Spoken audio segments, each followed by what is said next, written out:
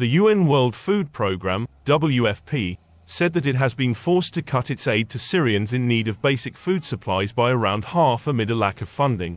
An unprecedented funding crisis in Syria is forcing the United Nations World Food Programme, WFP, to cut assistance to 2.5 million of the 5.5 million people who rely on the agency for their basic food needs, said the agency in a statement.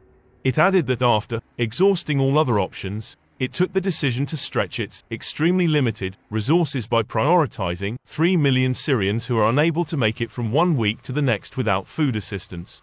The WFP also noted that if it kept providing aid to 5.5 million people, it would run out of food completely by October.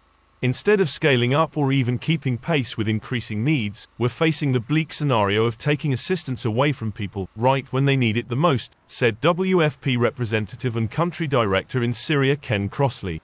The WFP's statement came as the European Union is scheduled to host the 7th Brussels Conference on supporting the future of Syria and the region.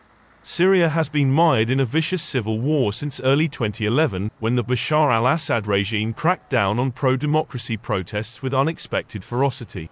Over the past decade, around 500,000 people have been killed and more than 12 million had to flee their homes.